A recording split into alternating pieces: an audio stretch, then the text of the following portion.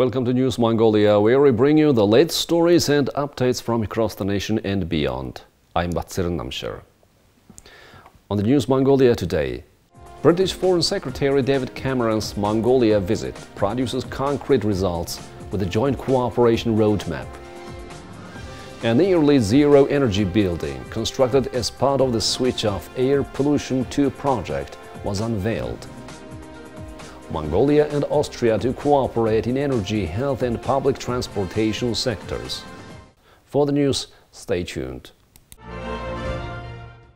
British Foreign Secretary David Cameron paid an official visit to Mongolia on April 25th and 26th at the invitation of Foreign Minister of Mongolia, Batsitsig Batmu.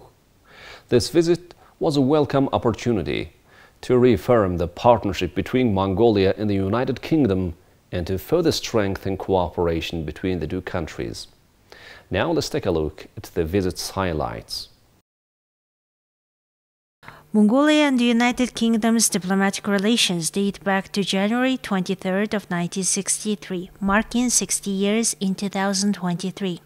Today, the British-Mongolian partnership is based on shared democratic values and extends across a wide range of sectors including trade and investment, peacekeeping, protecting the planet and biodiversity, and cultural cooperation. During the two-day visit, Foreign Secretary Cameron and Minister Batsitsig discussed bilateral issues. The program included a cultural performance of Mongolian music and dance and a visit to a secondary school implementing UK education provider Pearson's English language curriculum. During his official visit, Foreign Secretary Cameron paid courtesy calls to President of Mongolia Khurelsukh and Prime Minister Ayurton. During official talks, the two sides exchanged views on strengthening bilateral relations and reaffirmed their agreement to broaden cooperation in areas such as trade and economy, culture, education, tourism, digital governance, and geology. They also agreed to launch a new initiative to support the English language training for Mongolian teachers. They discussed bilateral collaboration to advance the 2030 Agenda for Sustainable Development and each nation's contributions to address climate change through national initiatives such as Mongolia's 1 Billion Trees campaign. The two foreign ministers signed a joint cooperation roadmap toward a comprehensive partnership, which further strengthens the Third Neighbor Partnership.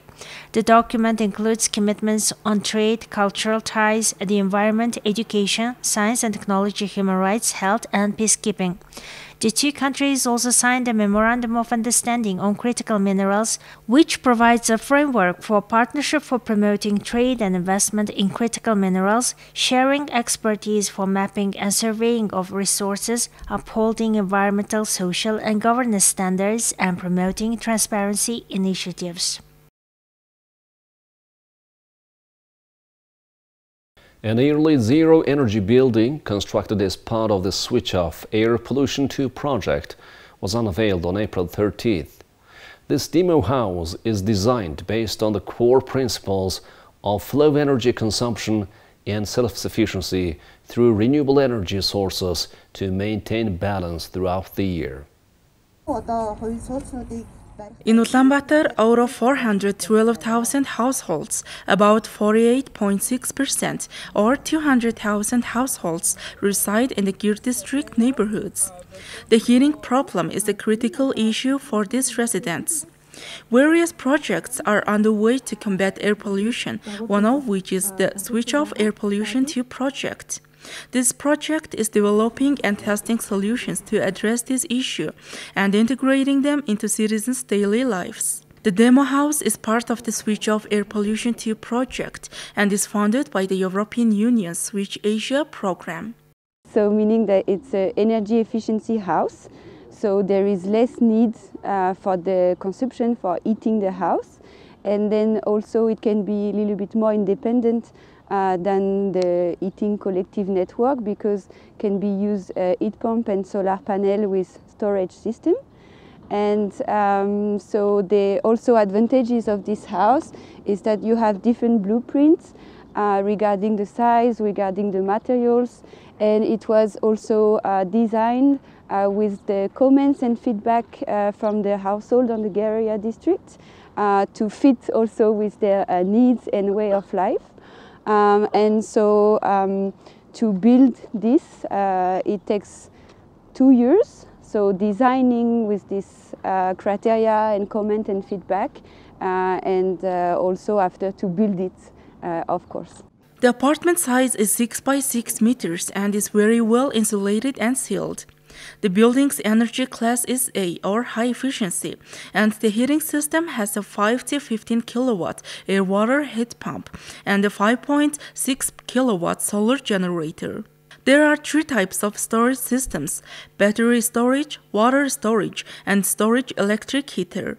The School of Civil Engineering and Architecture of the Mongolian University of Science and Technology participated in the construction of the apartment.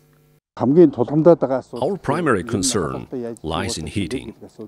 Opting for electric heating over coal and coal briquettes comes at a high cost. Therefore, as part of the Switch Off Air Pollution 2 project, we're primarily focused on minimizing heat loss in both old and new constructions.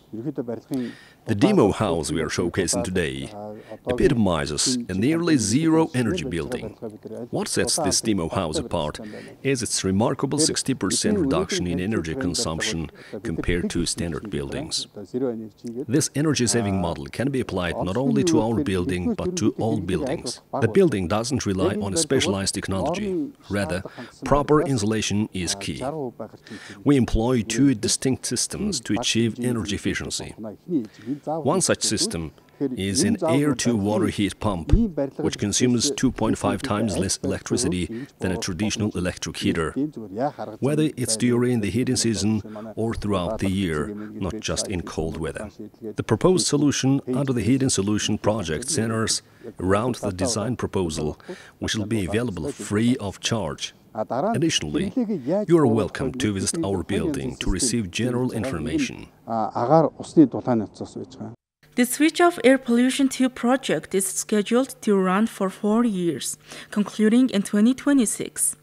Throughout this duration, the primary goal is to enhance the self-sufficiency of private residences concerning energy consumption, reducing reliance on centralized systems as much as feasible. The project aligns with the guidelines for nearly zero energy buildings set forth by the European Union. Our company contributed to this demo house by introducing a device known as a heat storage heater. This device operates for 6 to 8 hours a day, using power during this period and then remaining dormant. It releases accumulated heat while in the dormant phase. During this active phase, it gathers heat ranging from 600 to 800 degrees Celsius and gradually emits this heat for 24 to 36 hours. We collaborated in this experiment with scientists from the Mongolian University of Science and Technology to explore the feasibility of installing solar systems in remote areas such as farms and mines, where herders lack a central energy system. The main aim was to harness solar energy during the day, store it and utilize it to keep houses warm during other times. The experiment proved successful, demonstrating the device's capability to withstand extremely cold temperatures ranging from -35 to -40 degrees Celsius during harsh winter conditions. Everyone is invited to visit the demo house, where they can explore and learn about the process of constructing energy-efficient homes and apartments. Visitors can also receive valuable advice during their visit. The demo house is situated in the School of Business Administration and Humanities at the Mongolian University of Science and Technology. It will be open to the public every Wednesday from 2 p.m. to 5 p.m. until June 15, 2024. Experts on energy solutions will be present to provide guidance and information to interested citizens. Now let's take a look at Mongolia's current affairs. The governor of the capital city and mayor of Ulaanbaatar, Nimbatar Hishke, held a meeting with the ambassador extraordinary and plenipotentiary of the Republic of Austria to Mongolia, Andres Riken, to discuss cooperation between the two nations. The mayor of Ulaanbaatar highlighted the upcoming 60th anniversary of diplomatic relations between Mongolia and Austria, emphasizing the successful implementation of various projects under this partnership. He addressed the pressing issue of traffic congestion in Ulaanbaatar and announced the consultation tender for the metro project, a long-awaited solution. Additionally, the UP cable car project has been started.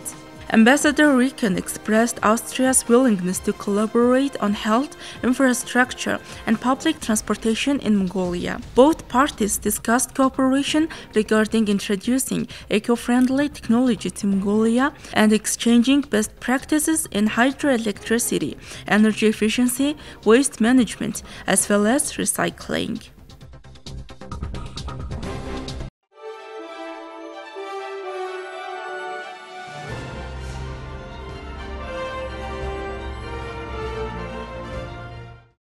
You're watching News Mongolia. Now let's take a look at the currency exchange rates provided by Mongol Bank.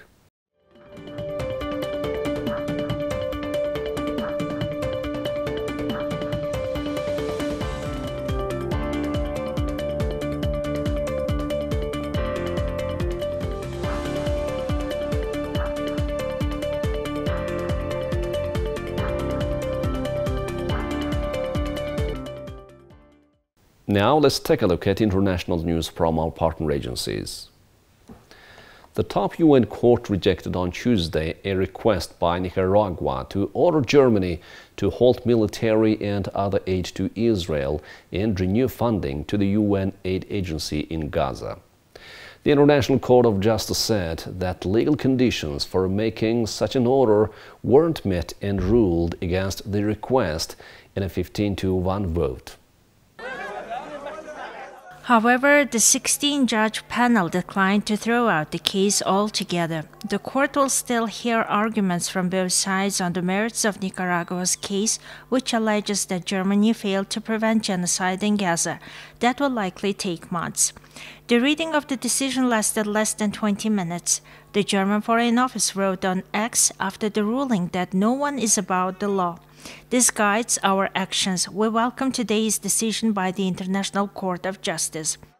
Germany argued at hearings in the case that it has barely exported any weapons to Israel since the offensive against Gaza started following the deadly incursion into southern Israel by Hamas militants on October 7th. The court noted that Germany has granted only 4 export licenses to Israel for weapons of war since the start of the conflict, 2 for training ammunition and 1 for test purposes, as well as 1 consignment of 3,000 portable anti-tank weapons. Nicaragua, a long-standing ally of the Palestinians, alleges that Germany is enabling genocide by sending arms and other support to Israel. Tuesday's ruling by the International Court of Justice is only about preliminary orders in the case that will likely take years to resolve. Germany rejects the allegations. Israel, which isn't a party to the case between Nicaragua and Germany, strongly denies that its assault on Gaza amounts to acts of genocide and insists that it's acting in self-defense. Nicaragua's case is the latest legal bid by a country with historic ties to the Palestinian people to stop Israel's offensive. Late last year, South Africa accused Israel of genocide at the court. The cases come as Israel's allies face growing calls to stop supplying it with weapons, and as some, including Germany, have grown more critical of the war. On Monday, U.S. Secretary of State Antony Blinken said that Israel must still do more to increase the flow of humanitarian aid into the besieged Gaza Strip. The head of Germany's legal team, Tanja von Uslar-Gleichen, said that Nicaragua's claims have no basis in fact or law. Israel strongly denies that its assault on Gaza amounts to genocidal acts, saying it's acting in self-defense after Hamas-led militants stormed into southern Israel on October 7th, killing around 1,200 people.